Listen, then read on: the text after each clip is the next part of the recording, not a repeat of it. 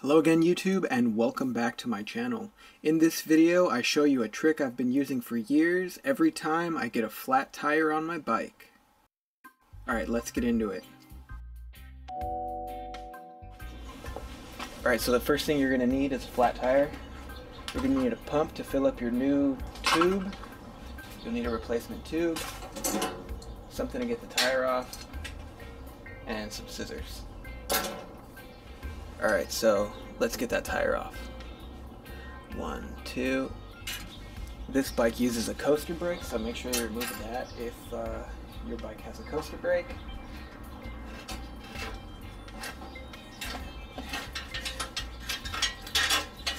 Alright.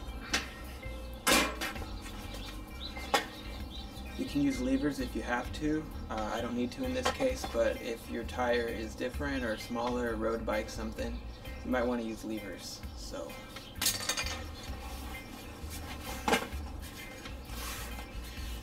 alright, so we're going to pull the tube out.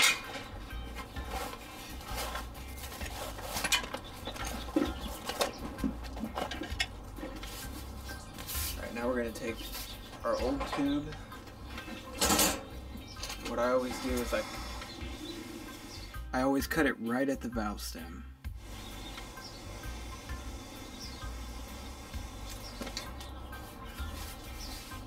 Valve stem off. Now we're going to split the tube in half. So I go along the seam here, take my scissors, and I just cut. And I follow that seam all the way around. So let's do that. Alright, so not all tubes are going to have seams directly in the center like this one. Sometimes you have to run it in between two seams, but just find the center and cut it down the middle. So now we split our tube. And what I do with the replacement tube is I like to keep it a little bit aired up for this next step. So we're going to remove some air, but still keep a little bit of air inside of it. And we're going to take where our old valve stem used to be, where our new valve stem is. We're going to wrap it. And we're just going to lay it down on the ground so that we make sure we get it wrapped nice and evenly.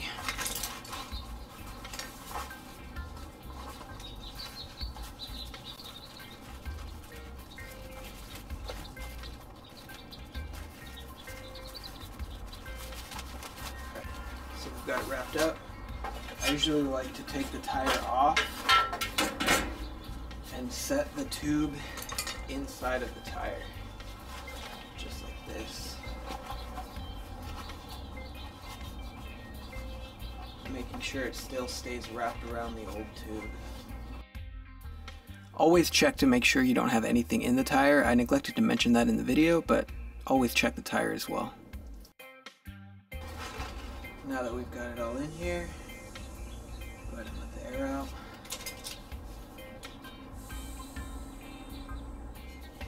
Making sure we get our rotation correct on our tires. Just set it back in. Alright, here we go. Now we can pump up our tube.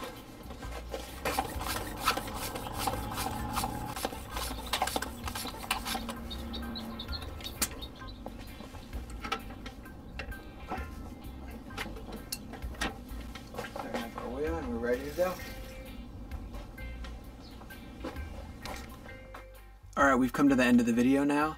Like I said, I've been using this technique for years and I hardly ever get flats. So hopefully you guys found that enjoyable. If you did, I ask that you go down, smash that like button, subscribe for more videos, and I'll see you in the next one. Bye.